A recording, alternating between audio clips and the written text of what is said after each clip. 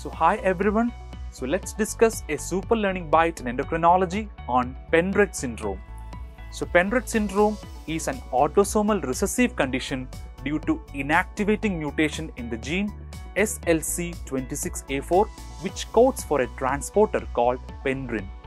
So what is pendrin? It is an anion exchanger which is present in the thyroid follicular cells, in the cochlea and in renal tubules.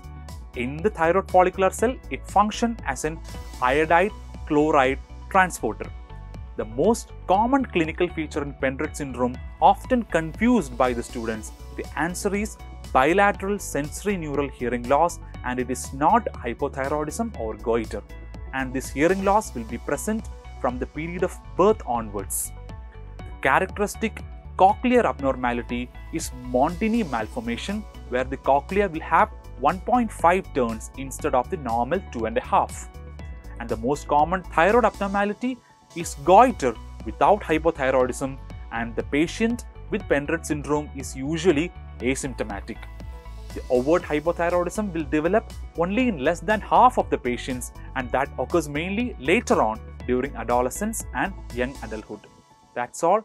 Stay tuned to DocTutorials social media sites for more updates and super learning bites on endocrinology.